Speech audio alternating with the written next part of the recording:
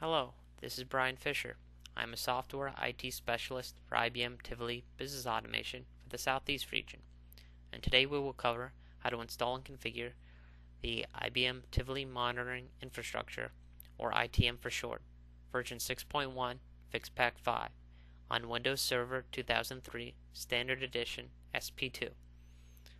Before we begin the installation, we must verify that our host name is set up correctly.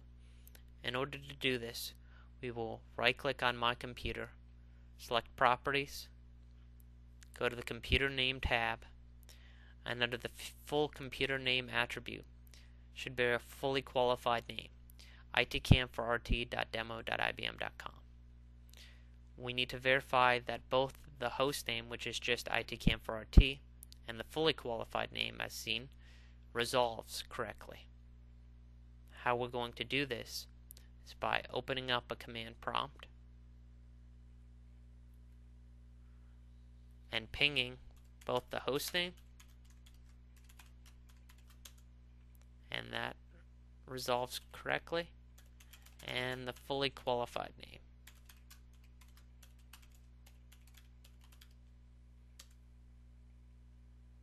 And that resolves correctly. So we are prepared to start the installation. Before we install the infrastructure, we must install some software prerequisites, and in our case it's a database, which we will be using DB2. So we will locate our installation media, open up the DB2 folder, and start setup.exe.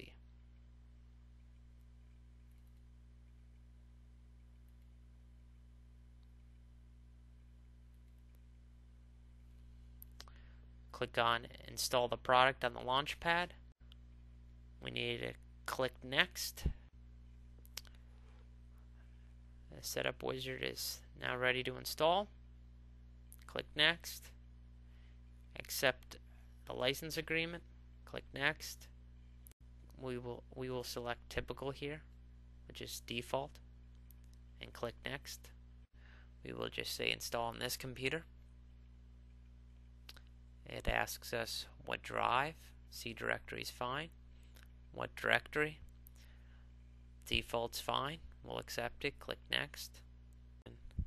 The DB2 username, we're going to use DB2 admin. And the password, and confirm the password. We'll click Next.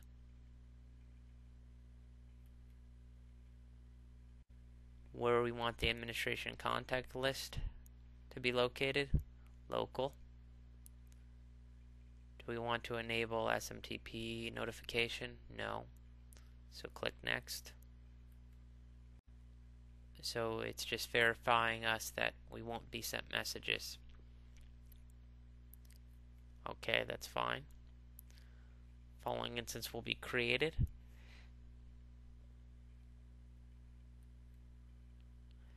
Here's the startup option for this instance. We're going to have it start with the system startup. That's fine. So click Next for that instance. And it's asking whether or not we want to prepare the DB2 tools catalog on this computer. We don't. So we'll accept the default. Click Next. And it's asking us for a new contact info for this instance. We will just put in a name here of Tivoli and an email address of tivoli@ibm.com,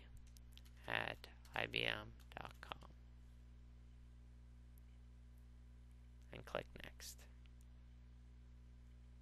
This is just verifying our settings. Typical installation. There's the target directory.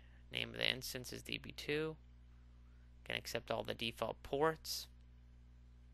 And here's the contact information. So click Install. And the DB2 setup wizard is complete. So we will now click Finish. No, we don't want to view the updates. exit first steps. So this concludes this video on how to install and configure the IBM Tivoli monitoring infrastructure, Part 1, the database requirements. I would like to encourage you to watch Part 2 to continue this tutorial. Now I would like to thank you for your time, and you may contact me anytime at bfisher@us.ibm.com. Thanks.